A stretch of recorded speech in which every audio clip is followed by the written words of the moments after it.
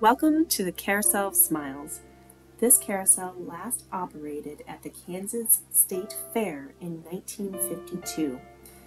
The Hutchinson family has been working to restore this with a plethora of volunteers from their community to bring new life into this wonderful machine. There are 36 horses, 2 chariots, 14 rounding boards, 14 shields, and 14 interior artwork panels that will display local community art on rotation when it's up and running again. I hope you enjoyed this preview of the Carousel of Smiles. Please like and follow for more carousel content to come.